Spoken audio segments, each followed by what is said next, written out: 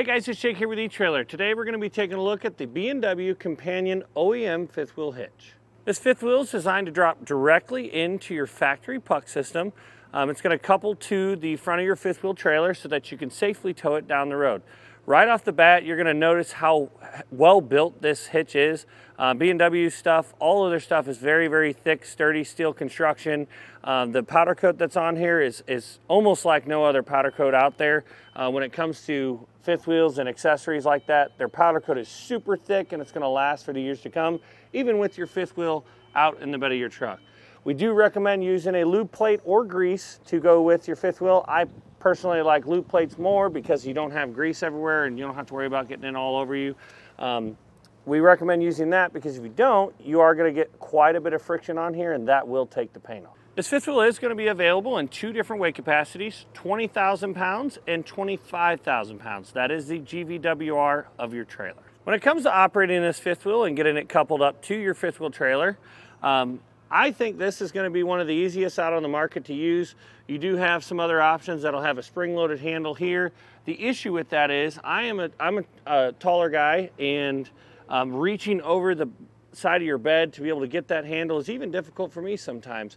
To get the right angle, to pull it out, if you got stuff in the way, it's just kind of hard to do sometimes. I see a lot of people hop up on their tire, or they'll use, like on this Ford bed, we have a step here on the side. They'll try to get up on that. All that stuff is very, very difficult to do. I've not seen those issues with this particular 5th wheel because of the way this latch is designed, this handle. The hard part is going to be reaching this pin. If you can get this pin unsnapped, you take it out, and then the 5th wheel will have this really long handle which allows you to open it with ease. Now, we don't have a 5th wheel attached here, but this jaws are spring-loaded to help you open and help you close it. What it'll do is, this is how you couple it. When you back into the 5th wheel itself, these are going to slam shut, and then you can drop your pin back in place. When you're uncoupling, what will happen is you open up this handle, and it's going to spring open, which will spit your 5th wheel out, your trailer, and that'll allow you to pull out. If for some reason your 5th wheel is leaning against those jaws, which happens, campsites are not perfectly level all the time. If your 5th wheel is leaning into your truck, we've seen a lot of times where these jaws want to stay closed. All you have to do is open up these jaws. On the back side of the 5th wheel, there's a pinhole. You take that same pin we just pulled out, slide it down in that pinhole, and it'll keep the jaws open so you can pull out. To help you tow your trailer nice and level and get that ideal 6 inches of space between the top of your bed rails and the bottom of your 5th wheel nose, the uprights here will have a height adjustability from 16 3/4 inches up to 17 3/4 inches and to 18 3/4 inches. So you have about 2 inches of height adjustment there. Now, there's height adjustment in this, but there's also height adjustment in the kingpin itself, on your pin box on your camper. So when you get this new hitch, or you want to get a new kingpin, something like that, you will want to work with both of them. If you need to lower that one to give yourself a little bit more space between the bed and the front of your camper, you have to do that. It's a pain to do the first time, but you only have to do it once for the life of towing your camper with this 5th wheel. A big question we get here at eTrailer all the time is, how am I supposed to get this 5th wheel in and out of my truck by myself? Well, B&W's got you covered in that. The head itself is going to have a significant amount of weight to it. The base itself will also have a significant amount of weight. The thing is you can take this pin, pull this pin out of this side, pull that pin out of the other side, lift up on these locking handles, and you can remove just the head, and then you can remove just the base. The way that the base comes out is you'll take the snap pin out of the side here, rotate both of these handles out, and when the handle is perfectly perpendicular to the hitch, you rotate it out like this. When it's perfectly perpendicular, you can lift the whole base out. I do not recommend loading and unloading the whole thing put together, unless you got somebody to help you, maybe if you have it on like a little cart or something, or if you have a hoist in your garage. A lot of people will have those so that they don't have to take it apart and reassemble it when it's not in your truck. You can definitely do that, but just be careful when you're loading and unloading it. It's a heavy hitch, but truthfully, I would rather have a heavier built hitch when I'm towing my 5th wheel than to have a super light one that's not very sturdy. Now we've talked about the weight capacities, but the vertical load limit is what's really going to put the strain down on your vehicle's suspension.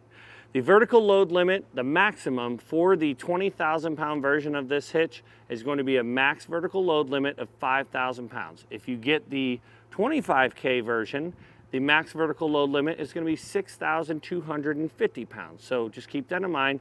That is a lot of weight pushing down directly over your axle onto your rear suspension.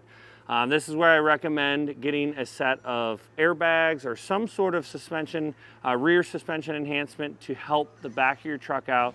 Anytime you're towing a fifth wheel, unless it's an odd case to where you're towing a super light fifth wheel, say a 6,000 pound fifth wheel with an F350 like this, it's not going to hardly touch the rear suspension on this truck because it already comes pretty stiff from the factory.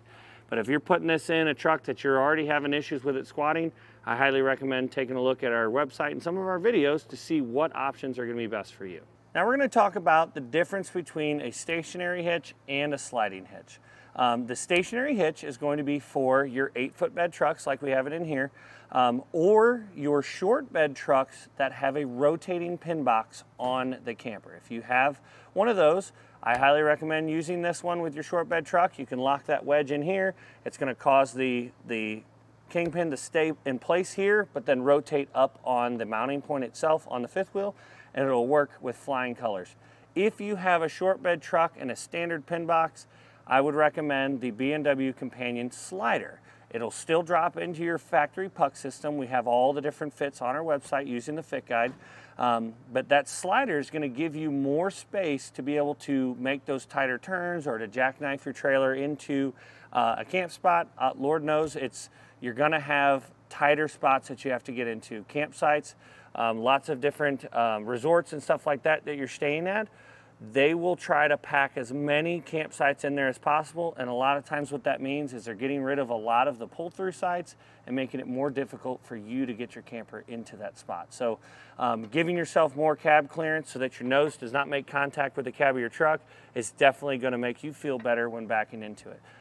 I have seen lots of people that have the slider that don't use it very often. They may see that, oh, it's just a little bit of a slight turn that they have to make. They don't ever have to use it when they're driving down the road.